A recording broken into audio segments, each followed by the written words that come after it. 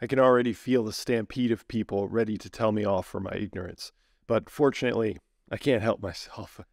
I have to speak up because everyone that believes calories are not created equal is wrong, including Dr. Fung, Dr. Berry, and many other professionals.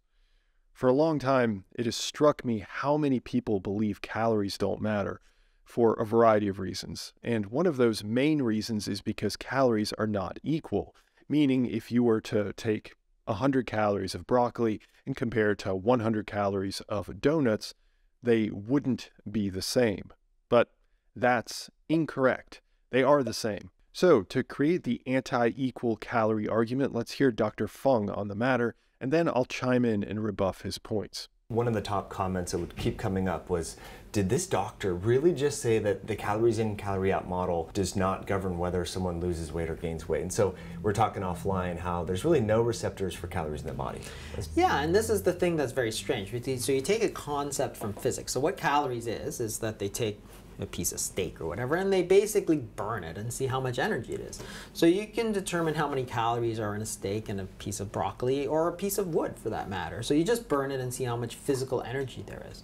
So the body has no receptors. It doesn't measure calories. It has no idea how many calories you eat. So if you eat a piece of wood, it might have 10,000 calories. But you're not going to absorb any of it because it goes right through you. If you eat steak, it's going to have a certain number of calories. If you drink cola, it's going to have a certain number of calories. If you drink Diet Cola, it's going to have 0 calories. But the body doesn't actually know that because it has no way of measuring it. So it has no way of responding to it. So why would we think that this is a sort of an important concept? And the only reason we think that is because it's sort of been ingrained into us. But it's a concept of physics, and it's not a physiologic concept. If you put 100 calories of sugar in your mouth versus 100 calories of olive oil, the physiologic response is completely and utterly different. So you put that oil into your mouth and drink it down, for example, and there's no insulin response, for example. You eat a brownie, which is the same number of calories, and insulin spikes way up. So the body responds to hormones. I mean, everything runs on hormones, thyroid hormone, insulin, all these different hormones, and that's how it knows what to do. So when it senses that you're taking in carbohydrates, for example, then insulin will go up. If it senses that protein is coming in, insulin will go up as well as something like mTOR. So there's different receptors for amino acids, there's different receptors for fat, there's different receptors. So if you eat fat, for example, you'll have cholecystokinin release. If you eat a lot of fibrous foods, you'll have stretch receptors in your stomach which are activated. So there are all these different things that the body does respond to, but calories is not one of them. So a few things here. Dr. Fung claims 3 major points. First, that the body has no receptors for calories, only for nutrients like amino acids. Second, the concept of calories is one of physics, not physiology. Third, olive oil and sugar at 100 calories each stimulate different hormones. So let's examine each one of these. First, the body has no receptors for calories. He's absolutely right. The body truly has no receptors for calories, and to his point, there are receptors for nutrients like glucose and amino acids. I'll return to this point soon. His second point was that calories are a physics concept, not a physiological concept. He's right here too. Calories originated in physics and was ported over to physiology. Okay, I'll return to this one too. His final point is that olive oil and sugar generate different hormonal reactions within the body. Man, he's 3 for 3. He's absolutely right again. Well then, Nick, why are we here? Why'd you waste my time clicking on this video if you're just going to agree with him? Because each one of those statements can be true, yet in totality, they create a false sense of knowledge because they leave out key pieces of information that are critical for an accurate understanding of calories and nutrients. We'll return to those in just a little while. I'm not here to redefine calories or to espouse some conspiracy that no one knows about calories, but rather it's vital for you to understand how to bridge the gap between calories and the nutrients that you consume. They are closely intertwined and grossly misrepresented by the calories aren't equal crowd. So yes, A calorie is still merely a unit of energy. It's a measure of heat. But to make false equivalencies like Dr. Berry here leads to an improper education.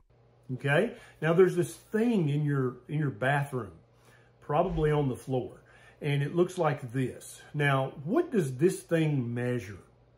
Does it measure energy or does it measure mass? Right? So in order for something to show up on the bathroom scale, it has to have mass. Now, energy does not have any mass that we currently know about. Okay, so how do calories relate to fat gain, fat loss that you might experience on the scale? The food that you consume is made of nutrients, which are molecules with a specific chemical structure. You've heard them before: carbohydrates, proteins, and lipids, or nutrient fat. But for our discussion, I'm going to use the word lipid to not confuse with our fat cells. So you consume a food, it ends up in your digestive system and is eventually broken down into those constituent nutrients: the simplest form of carbohydrate, the simplest form of protein, and the simplest form of lipid. They get absorbed by your intestinal system and are now found in your circulatory system, your bloodstream, and your lymphatic system. These molecules are now coursing through your circulation until they get snatched up by your various tissues, like muscle, kidneys, liver, fat, and so on.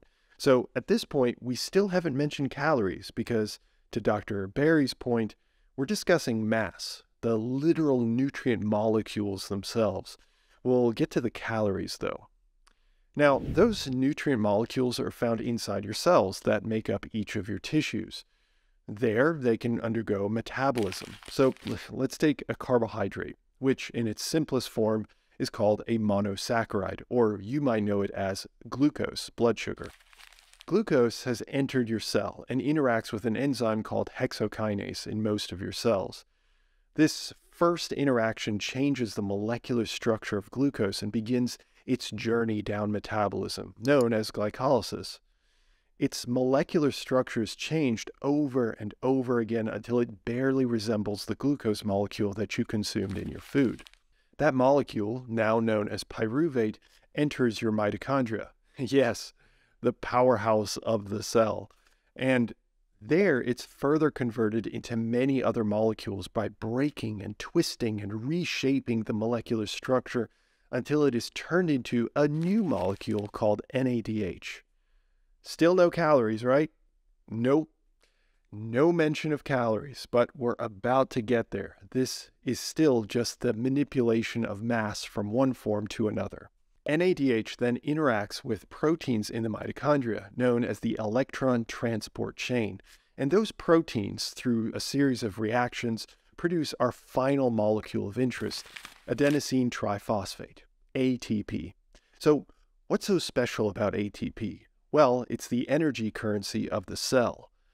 Whoa, hold on. We just used the word energy. Are we close to calories? We are. If we look at the structure of ATP, it is a molecule of adenosine attached to 3 phosphate molecules. But it's the attachment points between the phosphates and the adenosine that are of the greatest interest, because it's here that we bridge the gap between mass and energy. The bonds that keep phosphate molecules bound to adenosine are called high-energy bonds. So if you break the bond releasing one or more phosphates, you unleash energy that was trapped. That energy can be detected as heat. So scientists measure the amount of heat your body produces as a measure of these bonds being broken millions upon millions of times per second. And that measure is calories. It's a proxy measure of the energy utilization of your cell. And if you multiply that out billions of times, of your entire body of cells. Ultimately, ATP is the bridge between mass and energy, so to speak. However, not all nutrients are sent down the metabolic pathway to create ATP at the end. Some nutrient molecules are stored or used for other functions. That's where the dreaded energy balance equation comes in. We use the energy balance equation as a proxy for the balance of mass. Stated differently, we use calories because they relate to the nutrient molecules, aka mass, as explained before, and we are consuming more calories than our body burns, aka ATP reactions. Then we are consuming more mass than our body needs to convert into energy. So, what does it do with that mass? It stores it in a variety of places, but you're probably most familiar with body fat. So let's say you need 2,000 calories worth of energy to maintain your bodily functions. That translates to your cells requiring that amount of ATP to generate proteins, to allow ATP-dependent enzyme reactions to occur, to move things within and between the cells, and many other functions that allow the cell to survive. If you are not consuming the nutrient molecules to feed your cells so that they can generate the ATP like we described before, your fat cells, as one example, release stored nutrient molecules, in this case lipids, into circulation to feed the downstream cells and allow them the ability to generate the necessary ATP. Of course, we don't say, I need to eat 1,500 calories worth of nutrient molecules to lose body fat. We say, I need to cut my calories by 500, or I need to eat 1,500 calories. And that deficit in energy-capable nutrient molecules leads your body to rely on the stored levels to make up the difference and bump you back up to 2,000 calories expended. However, taking the mass out of your body fat to feed your other cells like muscle, liver, etc., to turn that mass into energy-capable ATP leads your body fat to shrink. This is how the energy balance equation relates to food, body fat, mass, what have you. Now hold on. I realize things aren't that simple in the real world of hunger, stress, hormones, and much more. But I'm only trying to provide the physiological link between your fat loss and gain and this supposedly purely physics principle. I hope that now you understand they're closely intertwined, and while fat loss is a literal loss of mass, the energy way of understanding it is an excellent way to describe the process. Although you'd also be right by calling it the mass balance equation if you prefer. Okay, so now we should have an understanding of how nutrient molecules are related to energy, heat.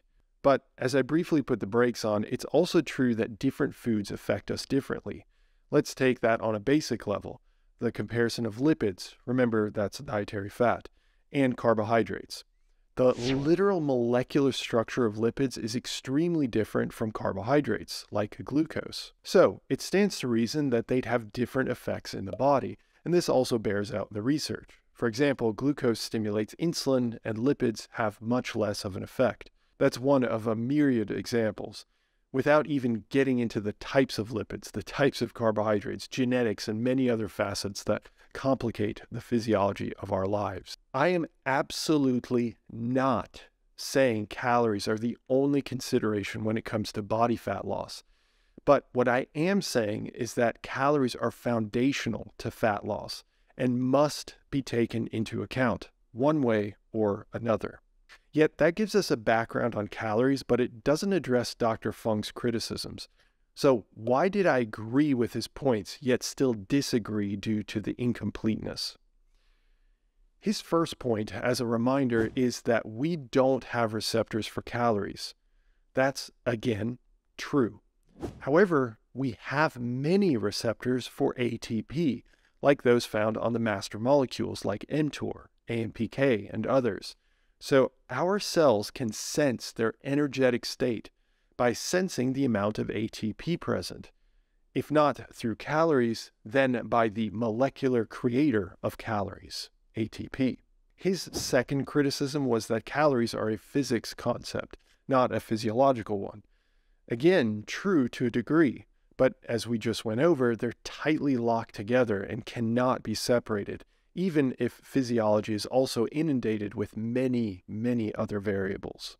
His third critique is that olive oil and sugar cause different hormonal reactions. Again, absolutely true. As I explained earlier, the hormonal response is different due to the molecular structure, among other reasons like genetics, pathology, and more. None of these are arguments that calories are not equal. Why? because calories, as we described earlier, are a measure of the heat produced by the ATP reactions.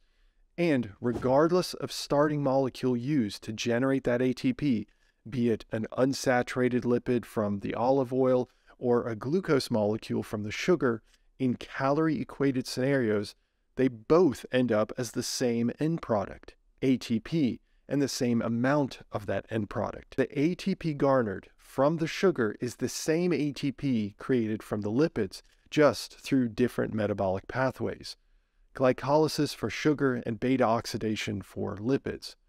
But when you use that ATP and break the phosphate off, the energy release is indistinguishable, and therefore all calories are created equal because the measured heat is the same. However, I am not saying that nutrients are equal. The nutrients are very different. Normalized, calories same, nutrients different. I realize one of the critiques coming my way is that this is all semantics, but I cannot express to you how much I vehemently disagree. If no one was going to make that argument, then I'm disagreeing with myself. But I have received that feedback before, so I'll assume that it would be levied here as well.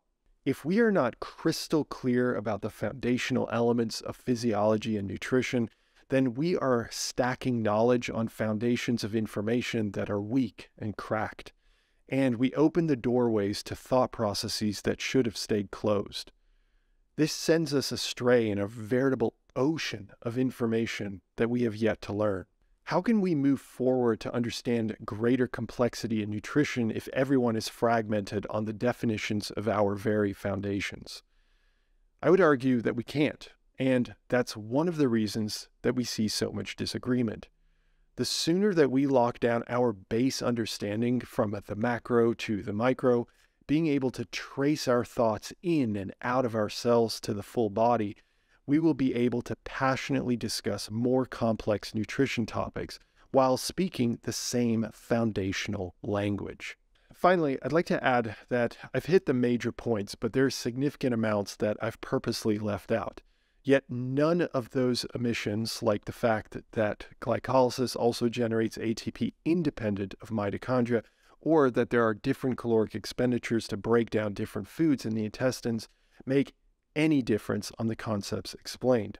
They're only layers of complexity that are unnecessary to the calorie discussion, but worthy of separate conversations without confusing this discussion. If you made it to this point, then I thank you for your patience, and I hope that you learned something. I appreciate that you ended up watching it through, and I'd certainly recommend some of my other content if you're so inclined to learn more. Until the next one, bye.